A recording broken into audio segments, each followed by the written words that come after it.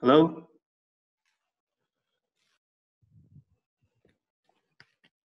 So can anyone hear me? Hello? Hello? Yes. Yeah. Okay. So welcome back, everyone. So my name is Xishuo Fu from Chongqing University. So it is my honor to introduce the next speaker, Professor James Fu Wood, or in his Chinese name, Fu Wude, which happens to be the same family name as mine. I don't know if that was a reason why Professor Wu asked me to introduce him. Anyway, Professor Fu Wood got his PhD from Florida State University, supervised by Professor Alufi. And then he did postdoc fellow at the University of Hong Kong from 2012 to 2017. After that, he joined Shanghai Jiao Tong University as a special researcher. I guess it's a tenure track position. So his research interests include algebraic geometry, mathematical physics, categorification, singularities. And today he's going to talk about counting nilpotent operators, which seems quite interesting to me because according to the abstract, he will talk about some new proof to some known result, but the new proof is motivated by Joyle's famous proof for Katie's formula, which is very enumerative combinatorics. Okay, so without further ado, let's welcome our speaker, Professor Fu. You can take over. Thank you, Professor Fu, for this that very nice introduction.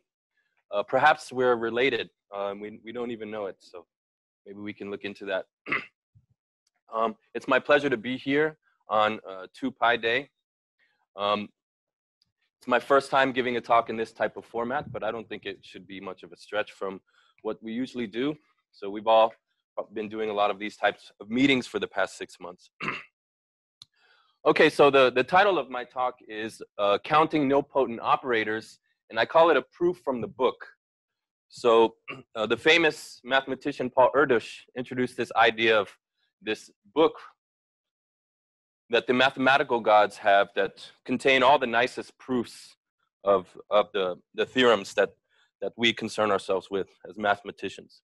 So I think this proof deserves to have a place in such a book. Okay, so first I will give a definition. So let T be a linear operator on a vector space, finite dimensional vector space X. So all vector spaces in my talk will always be finite dimensional. So I don't have to keep saying this over and over again. And if I need to specify that the field is finite or not finite, I will say so. Right? So let T be a linear operator on a finite dimensional vector space X.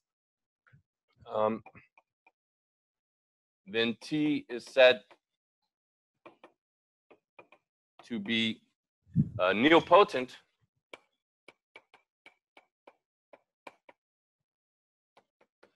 if and only if T to the K is the zero operator.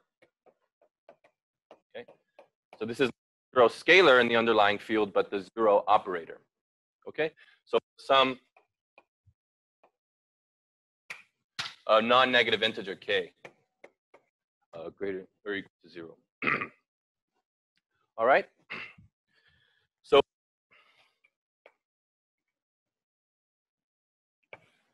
the following theorem, which I believe was first proved by Fine and Herstein, I will give a kind of a summary of the different proofs of this theorem, but I believe it was first proved by Fine and Herstein in 1958, is that, so if X is a finite dimensional, I said I wasn't going to keep saying it, but for the sake of stating the theorem properly, I will say finite dimensional again. So if X is finite dimensional,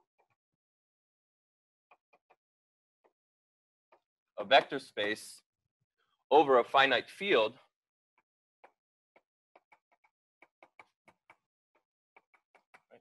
so that in particular X only has finitely many elements, then the number of nilpotents on X divided by the total number of linear operators on X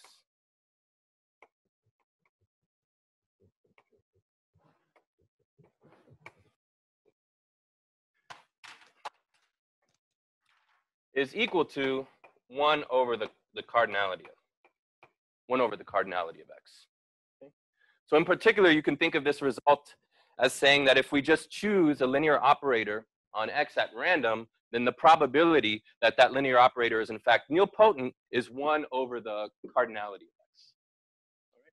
So hopefully that's clear to everybody.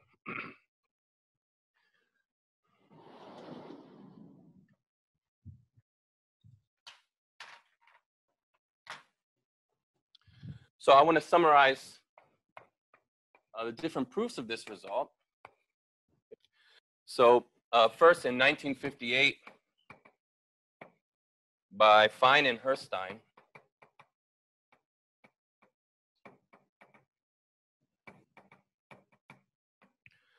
using partitions.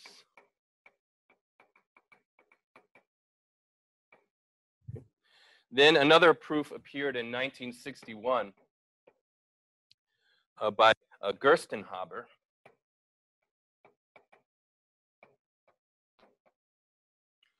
No partitions.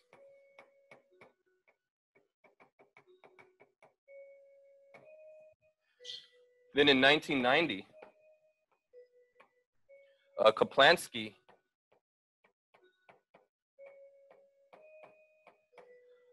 gave a proof using inclusion-exclusion.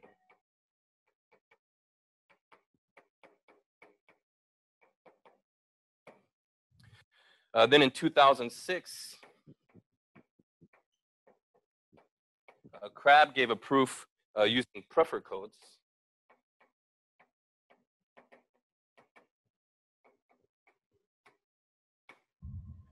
Then in 2014, Brouwer,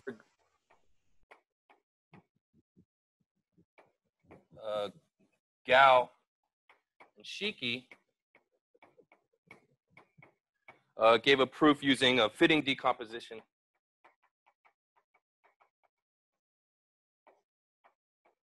and Q binomial coefficients.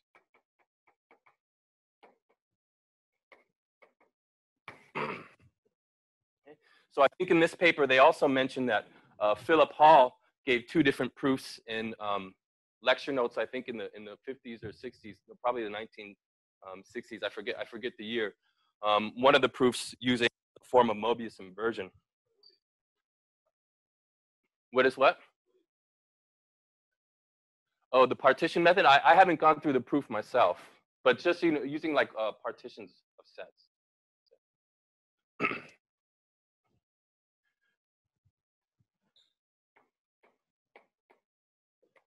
So in 2019, Leinster gave a proof, which is the proof I'm going to go over today, using only elementary linear algebra. Okay. So basically with no computation. So essentially a coordinate-free proof of this result.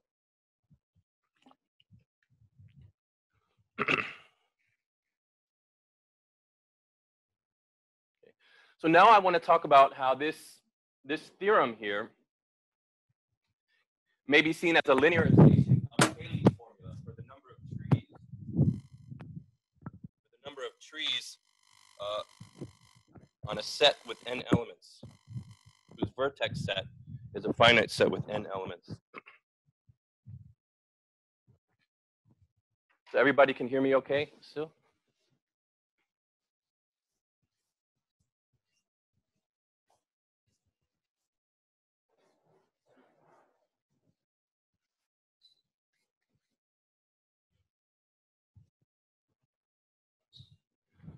So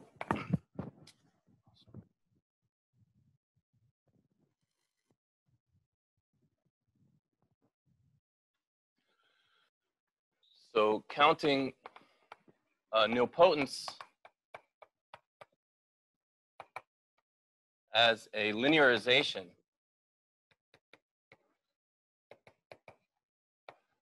of Cayley's formula.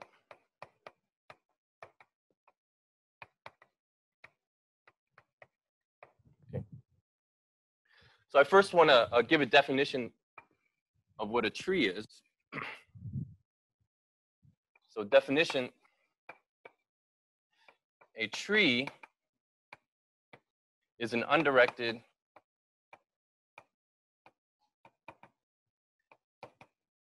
acyclic graph.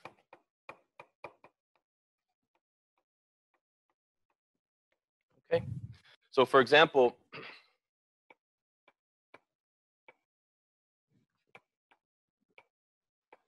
this would be a tree. Okay. So there's no cycles in this graph. And so this would be a tree. And this, for example, would not be a tree. Okay.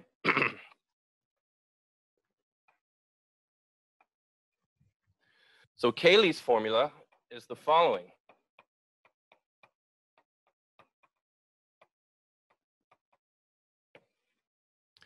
So let X be an n element set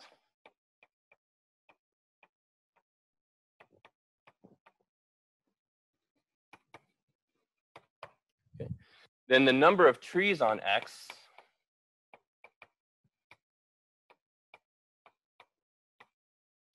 is equal to n raised to the n minus 2. Okay.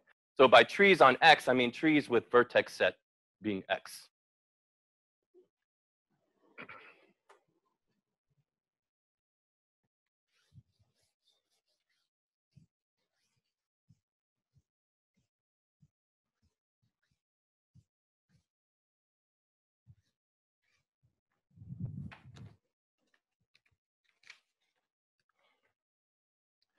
Okay.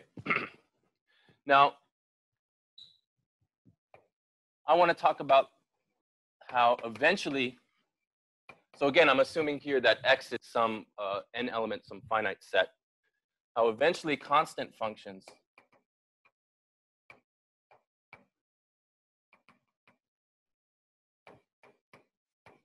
from X to X, okay, are in bijection with rooted trees.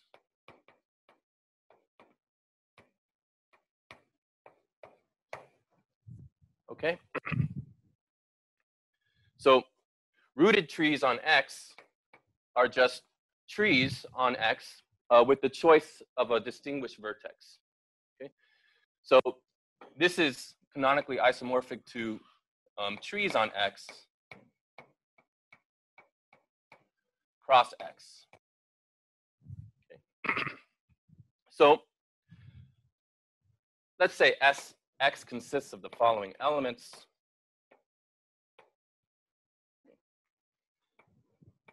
And I have some tree on X.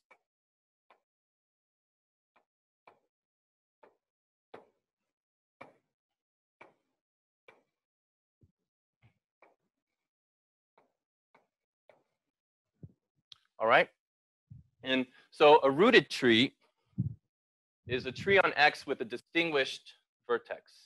So let's say this is the distinguished vertex of my rooted tree. Right? So now what we can do is, given a rooted tree, we can orient all the edges towards its root.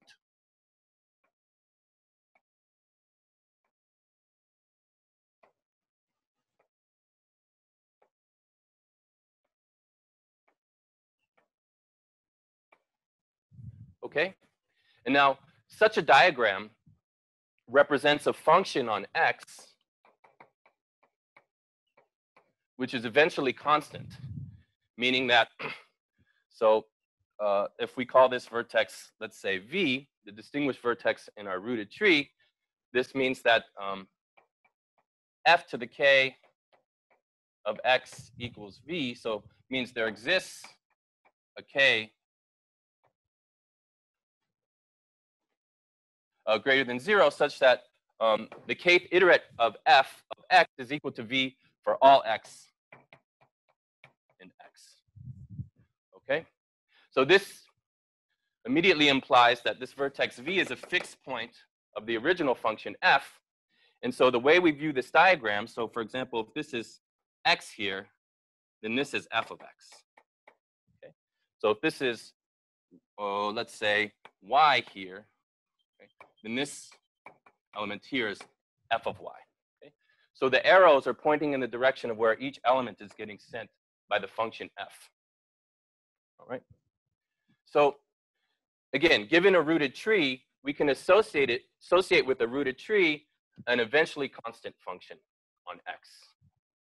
Okay? Now, since we know eventually constant functions on x are in bijection with rooted trees on x, and rooted trees on x are just trees on x together with the choice of a distinguished vertex, we know that the cardinality of, I'll just write eventually constant functions.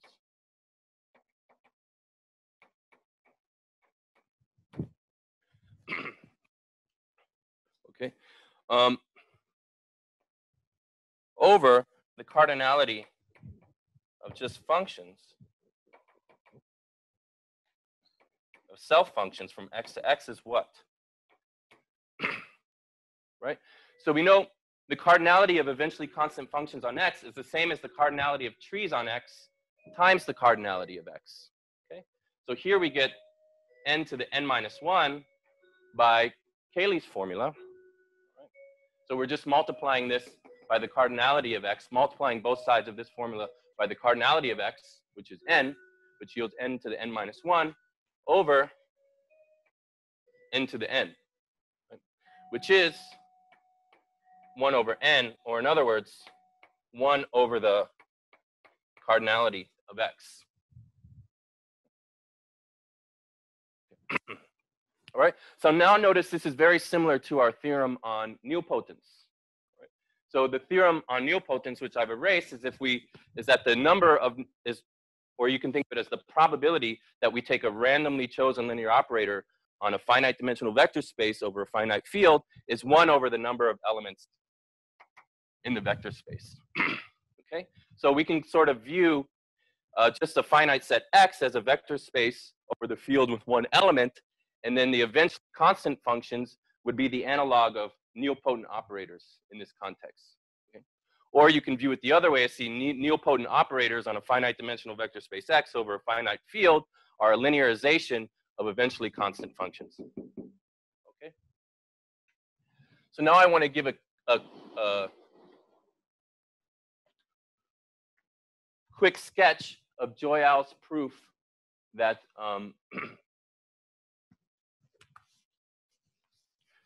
that such a bijection exists.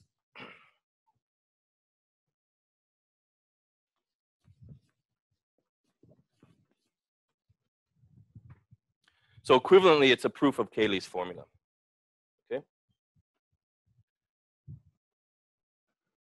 Right. So another way to write this here, right? Since such a formula exists, we can say that there exists a bijection between eventually constant functions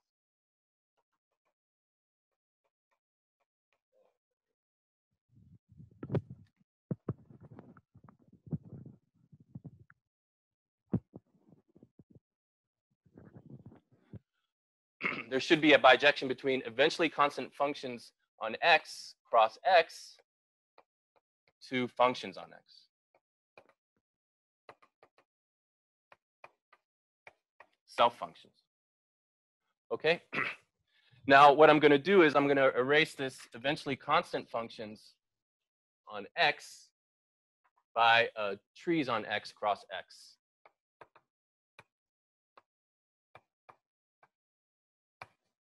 Cross x. Okay. So we can think of the left-hand side as the set of doubly rooted trees. All right. So this proving such a bijection, right, would equivalently prove Cayley's formula as well. So what I'm going to do now is I'm going to give a sketch of Joyal's proof of the existence of such a bijection. Okay. So again, this is just going to be a sketch due to time constraints. Right? So I want to start with a doubly rooted tree. So it's a tree with two distinguished vertices. Okay, so before I do so, I should say, so for every subset V of X, okay, choose a bijection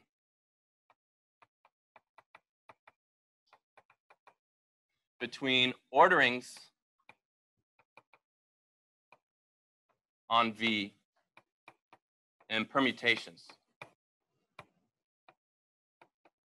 Okay, so orderings on V are just bijections between V and the set 1, 2, up to K, where K is the cardinality of V, and permutations of V, everybody, are just bijections from V to itself, right? So, but this is a non-canonical bijection. So for example, what should the identity permutation be corresponding to over here? Okay, so it involves an arbitrary choice. But once you make one choice, what you choose to associate the identity permutation of V with all the other elements of the bijection are determined from that. Okay, so now let's say I start with something on the left-hand side, a doubly rooted tree. So I have two distinguished vertices.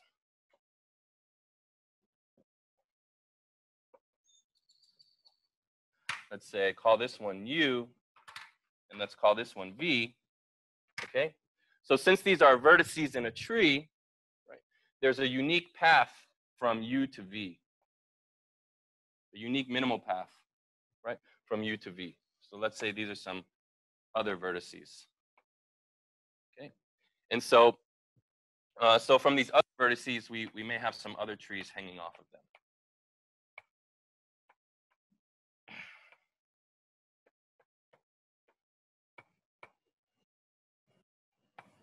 Maybe something like this. Okay. Right.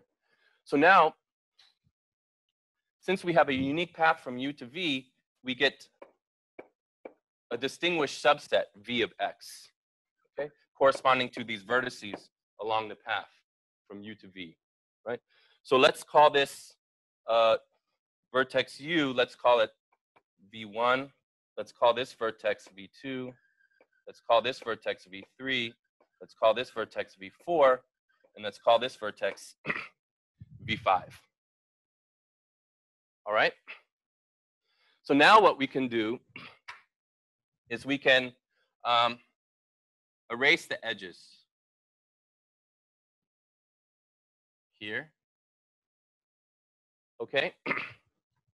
And if anyone knows anything about combinatorial species, we can see here that doubly rooted trees, if I call it, let's say, trees star star, for those that know about combinatorial species, are orderings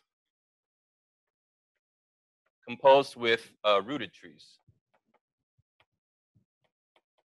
Okay, so here I have now 4 rooted trees, or 5 rooted trees, okay, and I have a certain ordering on this collection of 5 rooted trees, right? Okay, so now I've chosen a bijection. I've chosen a bijection between orderings on V for any subset V of X and permutations of V. Okay, so now we invoke this arbitrary choice of that bijection. Okay, so now we have an ordering of V. Now I'm going to invoke the bijection to permutation on V. Okay, so that's going to decompose into some cycles. Let's say something like this.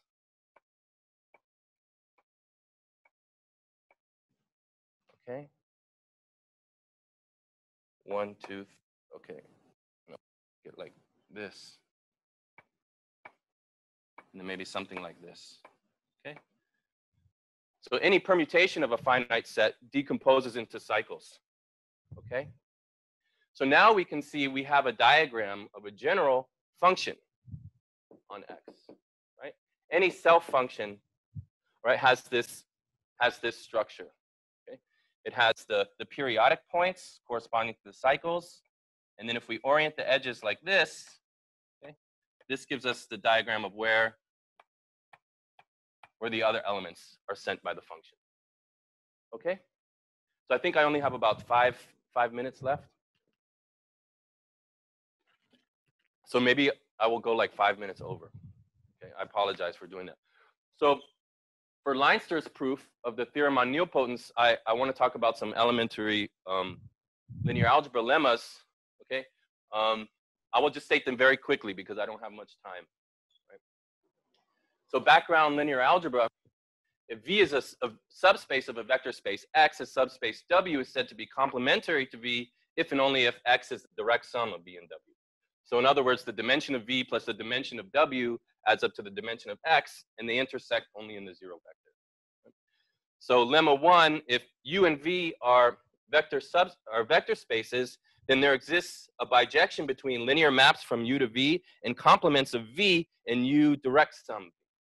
Okay, so given a linear map from U to V, so we can view this schematically like this. We have a graph of that linear map, which is a subspace of the direct sum of U plus V, U direct sum V. And conversely, right, given a complement in U plus V, you can view it as the graph of some map.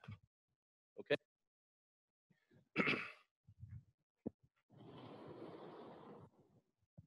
So lemma 2, if T is a linear operator on X and it's nilpotent, and we have a vector V in X, then V, T of V, T squared of V up to Tk minus 1 of V are all linearly independent. Okay, where K is the smallest positive integer such that T to the K of V is 0 with T to the K minus 1. V, well, it's the only integer such that T to the K of V equals 0 and T to the K minus 1 of V is not equal to 0. So we can think of this as the index of V. Okay, so the third lemma is that if I have a linear operator on the direct sum of V plus W, all right, and V is invariant subspace with respect to T, then we can take a basis of V and a basis of W, and then write T as a matrix in the following form. Then T is nilpotent if and only if these two blocks are nilpotent as well. Okay. So the fourth lemma is that for any vector space V, there exists a bijection between automorphisms of V and ordered bases of V. Okay? So this is very similar to this part that I used in Joyal's proof over here. Okay? So there's not a canonical bijection between the two. So for example, you have to pick which ordered basis of V corresponds to the identity automorphism here. Right? And the fifth lemma is that if I have a linear operator on a vector space X, then there exists complementary subspaces V and W such that Q restricted to V is an automorphism of V and Q restricted to W is nilpotent. Okay? So there are many ways to show that if you know something about Jordan decomposition, you can get it immediately from there. But it holds, so Jordan decomposition requires some extra assumptions about the linear operator, but there's no assumptions needed here. Okay, so now I want to spin, right, so now I will go to Leinster's proof.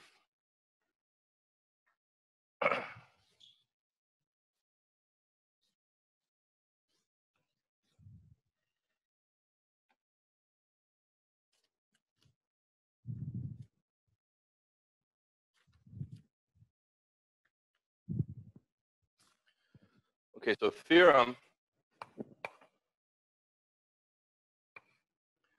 let X be a finite dimensional vector space over any field. Okay, so what's interesting is the proof of this bijection doesn't require the field to be finite. And so it works over any field. Okay, so then there exists a bijection from nilpotent operators on X cross X to linear operators on X. Okay, so since I'm running short on time, I won't write a corollary, but by taking cardinalities of both sides of this bijection, we immediately see that the cardinality of linear operators on X for the case of a finite field over the cardinality of all the linear operators on X is 1 over the cardinality of X, which is the original theorem I stated. Okay, so let's look at the proof. So for any subspace V of X, choose a bijection.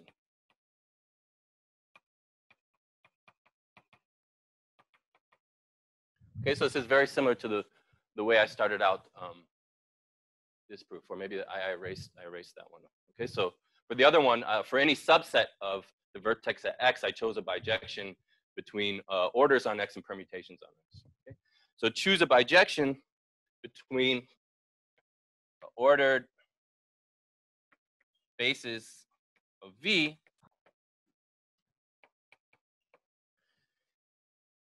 and automorphisms of V. Okay, and also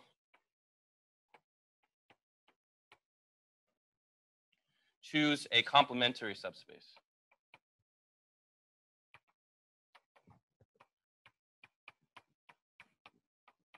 Okay, which I'll call V perp. Okay, so I'm not invoking any inner products here, so this is just an arbitrary choice of a complementary subspace.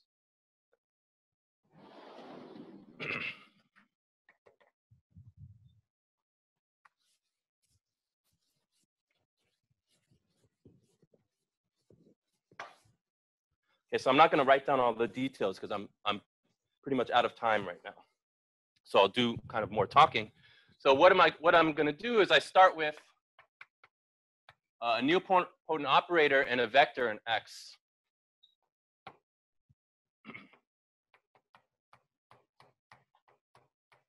Okay. So now what I can do is I can iterate. I can start hitting V with T. So I can hit. And I can do this up to the index of V. Okay. Now, yes? Yeah, so, yeah, I'm just starting with an arbitrary element of this set here. Okay. So once given a Nilpotent operator T and a vector V, I can start hitting V with T. Okay. And all of these guys are linearly independent. Thus, they span or are a basis of a subspace V. So associated with this, we get a subspace V of X. And not only this, we consider this an ordered basis of that subspace, right? So this also determines an automorphisms of X. Okay, so my goal here is from this final lemma, from given the input data of a Nilpotent operator and a vector, I want to uniquely associate with this data a subspace V and an automorphism on V and a subspace W and a Nilpotent on W.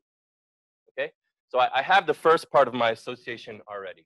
Okay, so now I want to find this subspace, associated subspace W and a Nilpotent on W. Okay, so now one thing to notice here is that V is invariant with respect to T. Okay, so if I consider V perp now, and I consider T restricted to V perp, this gives me a map from V perp to V direct sum V perp. Okay? So in particular, this induces a map from V perp to V and V perp to V perp, right? So if I take a basis of V and V perp, right, I can think of T as a matrix as TVV0, T of V perp V, and then T V perp V perp. Okay? Now, since T is nilpotent, we know from this lemma here that both of these guys are nilpotent. Okay? And now this here is just a linear map from V perp to V. So using this lemma 1, okay, linear maps from V perp to V correspond to complements of V and V plus V perp. Okay? So, so if we think of, let's say, V perp here and V here, okay? So a linear map from V perp to V determines a complement to V. Okay, so let's call this W, which we can just think of it as it's the graph of the linear map from V perp to V. Okay, so this determines a complementary subspace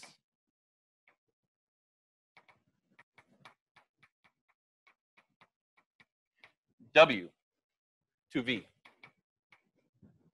Okay, so again, we want these two spaces here to be complementary. All right, and so from here, we know that this is a matrix representation of a nilpotent map from V perp to V.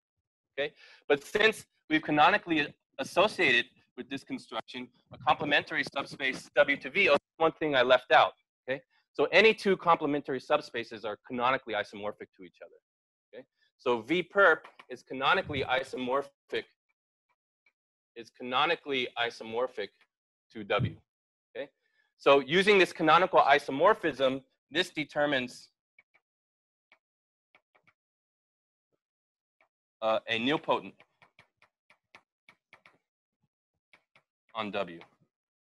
Okay, and that's essentially it. Okay, so I haven't given all the details, but I think if you think about it for a while, you can see why this association is one-to-one and onto and so forth. Okay, sorry for going 5 minutes over. I'll stop here.